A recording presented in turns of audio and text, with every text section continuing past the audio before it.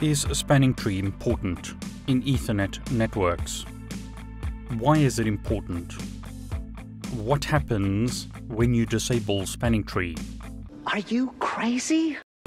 So to help answer those questions, I've got a packet tracer network consisting of two PCs, PC1 and PC2, which are connected to layer 2 switches. These switches are running a default configuration, and as you can see, in Packet Tracer, this interface is blocking. So in other words, spanning tree is blocking on this port. We can see that by looking at the CLI of the switch. So show spanning tree shows us that gigabit 102 has an alternate role in spanning tree and the current status is blocking.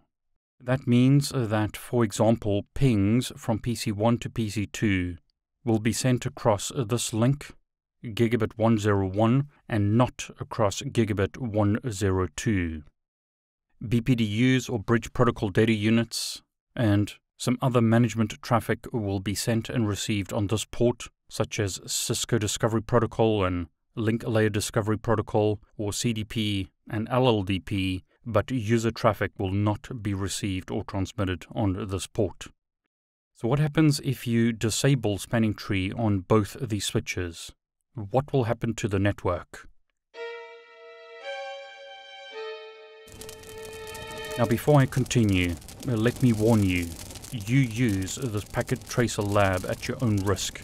If you disable spanning tree on switches, as I'm going to do in this video, your PC's CPU could go to 100%, Packet Tracer could crash, and other nasty things could happen.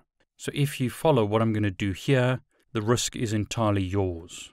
So what do you think's going to happen when we disable spanning tree on both of these switches? How will traffic flow? So as an example, if PC1 sends a ping to PC2, how will packets traverse the network? What will happen? To help demonstrate that, you can use simulation mode in Packet Tracer, and for this example, I'm only going to look at ARP and ICMP traffic. If you want to try this yourself, download the Packet Tracer file and use simulation mode in Packet Tracer. But again, doing what I'm going to do here is done at your own risk. I'm now going to demonstrate what happens when spanning tree is disabled on both of these switches and show you how packets flow in the network.